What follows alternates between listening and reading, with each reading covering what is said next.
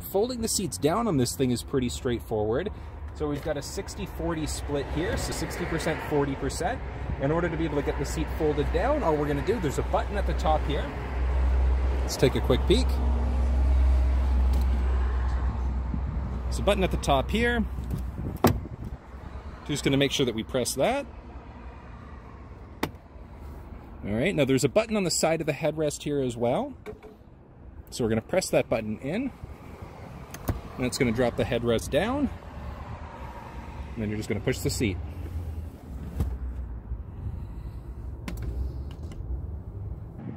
Perfect, there we go. Now looking here. There we go. Doing the same thing on the opposite side. Button press. Push the button down here. And there you go. So as you can see, it doesn't fold down completely flat if you need to have, just because of this here.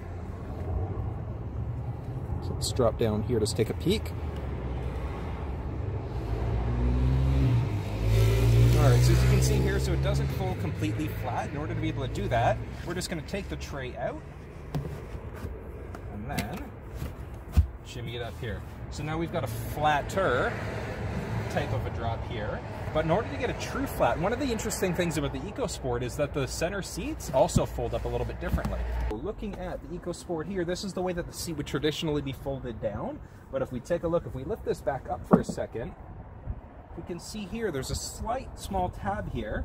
If you pull that up, it's going to give you a little bit of space underneath here. But where this is useful for is now we bring that seat back down. Look at the difference there.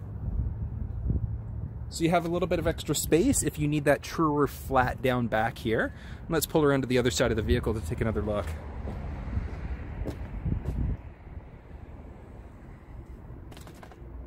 And then just looking at a difference between the two of those now. And if we bring this tray back up,